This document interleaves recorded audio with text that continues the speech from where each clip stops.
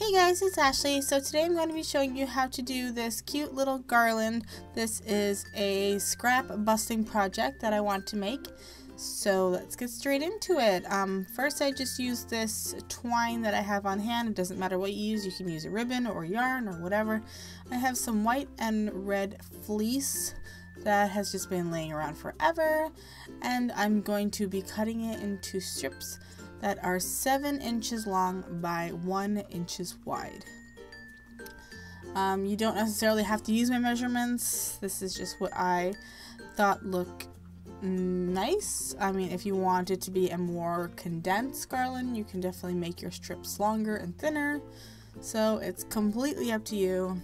I found these garlands actually in my local stores and they were like 20 bucks for not a long garland, maybe something that would hang off of your fireplace. So I'm like, I can totally make that.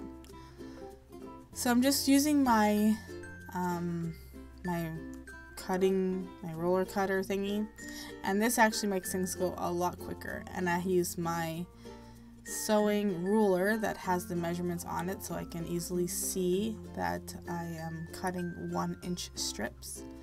So you just do this and, you know, just park yourself in front of the TV and have at it. Make sure you use a little cutting mat underneath. Mine is well loved, as you can tell. So I just made a ton. I don't know how many I made. Just kept going until I went as long as I could because I didn't have like a huge chunk of white fabric.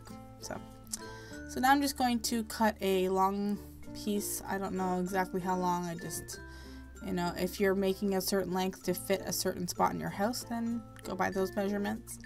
So all you have to do is take your strips and just tie one single knot onto the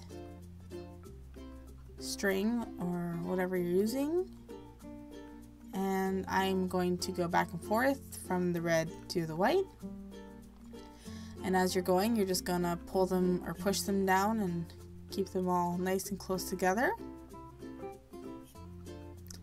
And then that's pretty much it. So you just keep going. So this took me, you know, probably like an hour. It didn't take very long.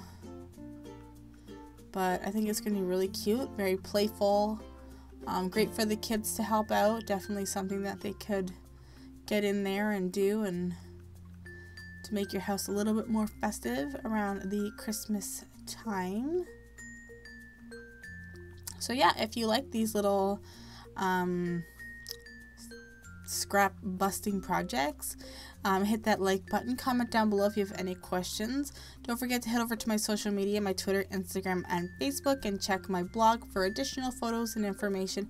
And thank you so much for watching, and I will see you guys in my next video. Bye guys!